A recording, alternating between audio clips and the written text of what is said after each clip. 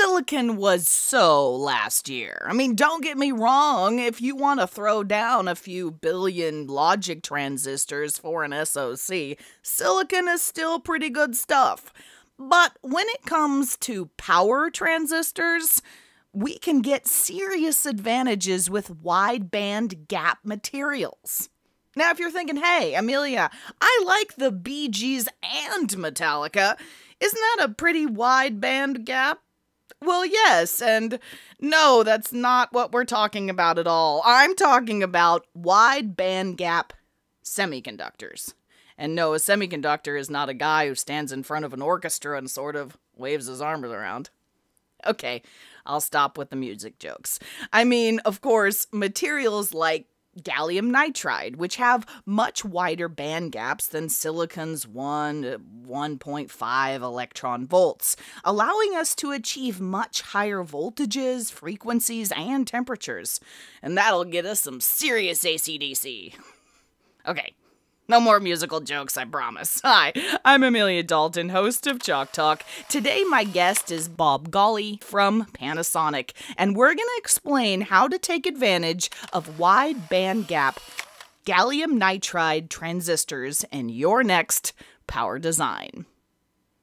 But before we get started, don't forget to click that link. There you can find out more information about gallium nitride transistors from Panasonic. Hi, Bob. Thank you so much for joining me today. Oh, hello, Amelia. How are you? Thank you for coming in. I'm great, Bob. Thank you for asking. Okay, so GaN devices are new. Can you tell me a bit about what Panasonic has been doing in this space? GaN devices or GaN Power Devices are new, but not so new. New to the market, but Panasonic has been developing GaN compound semiconductor devices for well over 15 years, from optical to power devices with the front-end processing done in-house. We've learned a lot on how to develop reliable and robust power devices by design, process control, material control, and device testing. Oh, by the way, the trademark for Panasonic's GaN Power Devices is X-GaN. So what type of devices do you have? Currently, we have two mid-power devices in mass production, the 190 milliohm max and 70 milliohm max in an 8x8 surface mount DFN package. Both devices, along with several related chopper and half-bridge evaluation boards, are available and in stock at Mouser. We have plans to roll out more devices in 2018 for lower power and higher power applications. Now, where would I use these different devices? GaN power devices are used, well, first off, Panasonic's focus has been on 600 volt rated GaN devices used for AC to DC power supplies, inverters, and high voltage DC-DC. Our current products and plans for 2018 will cover a wide range of power from 45 watt small AC adapters up to around 3 kilowatts for customers who are looking for high efficiency and high power density for data centers and light industrial applications. So, Bob, can you tell me more about your GaN device? How do you make it? Working with GaN, you would think, oh, it's going to be a pure GaN material. Well, difficulty is GaN wafers or pure GaN wafers are limited in size and very, very expensive. To make a competitive device in GaN, the power semiconductor industry is focused on making a lateral GaN device using wafers from other materials such as silicon, sapphire, and silicon carbide. GaN on silicon provides the lowest cost option with good thermal conductivity but has high thermal stress due to the temperature coefficient of expansion mismatch between the GaN epi layers and the silicon substrate, which may lead to wafer cracks. GaN and silicon don't like each other. Critical to the device reliability is to find a way for the GaN and silicon to get along. With our in-house front-end process, Panasonic developed a super lattice buffer to reduce the stress to have good uniformity, crack-free, and mirror surface. We're running 6-inch wafers and investigating 8-inch wafers. Okay, so can we zoom in a bit more and get under the hood and see how these things work? Sure. GaN power devices work due to the very high electron mobility in the 2-deg, or two-dimensional gas between the GaN and the AL-GaN layers. The 2-deg is created by piezoelectric and polarization effect between the GaN and the AL-GaN layers. Note that GaN is a normally on device because of the 2-deg, so it needs to be converted to a normally off device. We'll cover that a little bit more later. So, this is a new device. I assume customers are using this for the first time.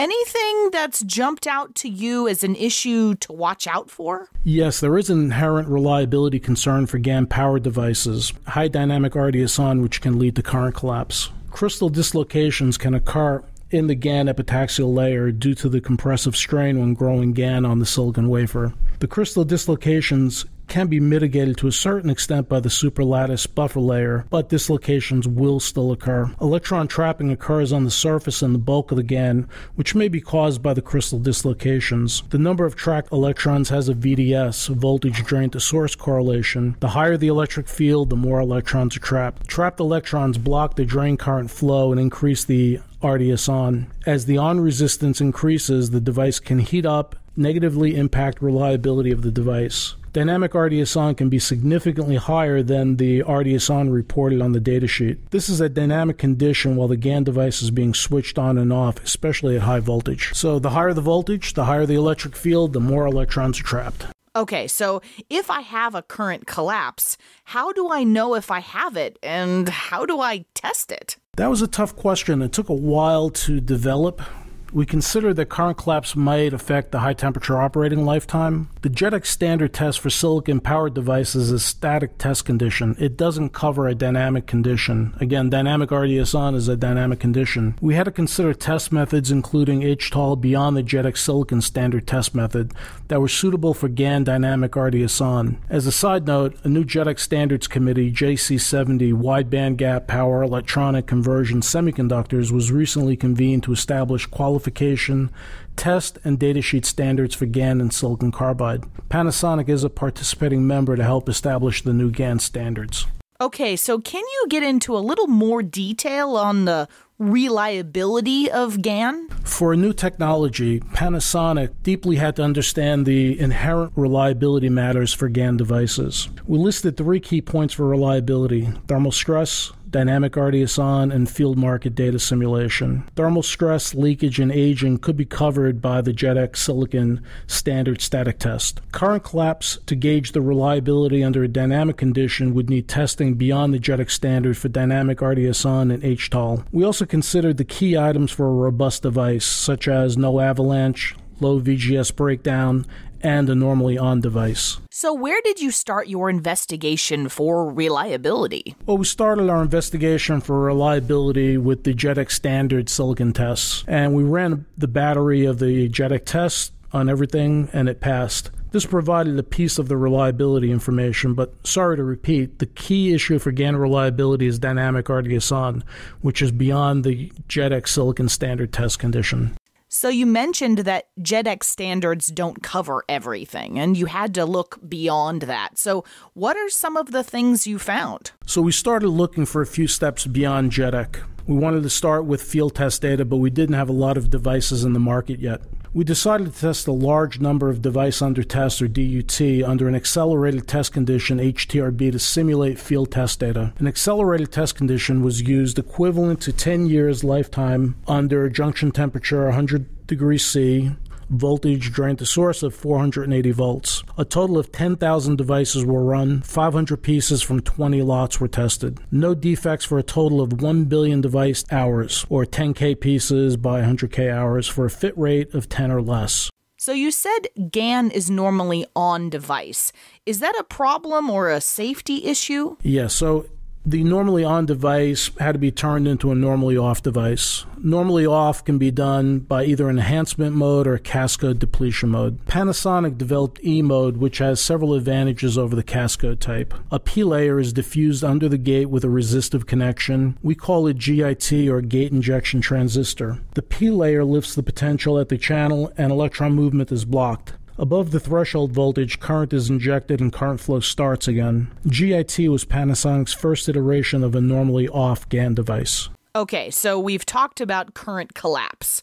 Now, how do we fix it? How to solve current collapse was the key question. The first approach was the general method of reducing the compressive strain to minimize crystal distortion by fine-tuning the buffer layer and the GaN epitaxial growth, and tuning the layout. Though these steps may help, there is no way to eliminate crystal dislocations by process control, thereby no way to completely solve current collapse by process. We found these countermeasures worked up to about 500 volts DC. Panasonic developed a second approach, HDGIT, or hybrid drain gate injection transistor, by diffusing a second p-doped gate near the drain. The second gate is automatically turned on during the switching period. Trapped electrons are released by holes injected. Current collapse-free, dynamic RDS-on-free was tested, verified, and published at ISPSD 2015 up to 850 volts. 850 volts was the max voltage of our test equipment. It might have gone higher. HDGIT is our core IP for our GaN Power Devices, or the core for the X-GaN product line. Okay, so Bob, how do I know if I've really fixed this? That's very important. How to test dynamic RDS-on is the most critical test. The test procedure is being discussed at JC70. Different GaN companies are using different test methods. Panasonic's view is to use the more severe inductive test method to stress the devices to cause current collapse. Inductive switch tests allow a large area of device operation to be covered as shown on the voltage current locus curve. Hot carrier electrons are more severely induced to cause severe trapping that contributes to dynamic RDS-on increase. This is a better representative test to see if the device is current collapse free versus other test methods using a resistive load. So is this an issue that will get worse as time goes on? Yes. Yes, as time goes on, current collapse can be worse. Current collapse can degrade or become worse with the lifetime of the device as voltage stress and thermal stress are applied to the device. HTRB is a lifetime test. We ran the dynamic RDS-on test in parallel with HTRB for 3,600 hours and saw no degradation in the device or any RDS-on increase. No other GaN device has been able to achieve these results. We've talked about reliability, but what about being robust? Are these things strong? Yes. On the wish list for power supply designers is to have power devices that have a simple and robust gate design. Meaning of robust is to withstand transient voltage. Panasonic adapted a resistive gate connection for the GIT.